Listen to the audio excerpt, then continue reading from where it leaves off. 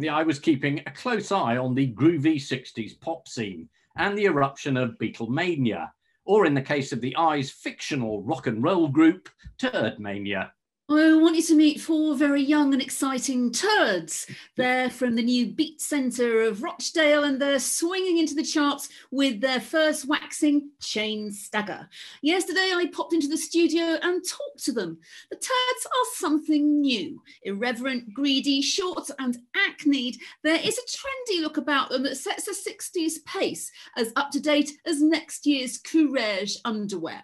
The leader of the group, Spiggy Topes, explained. Actually, we don't have a leader. In our eyes, all turds are equal. And what I say is, about this beat business, well, I shouldn't think we'll be around in 100 years' time. The Turds started at the bottom and are already dominating the thinking of pacey people. I think the Turds are going to be with us for a very long time.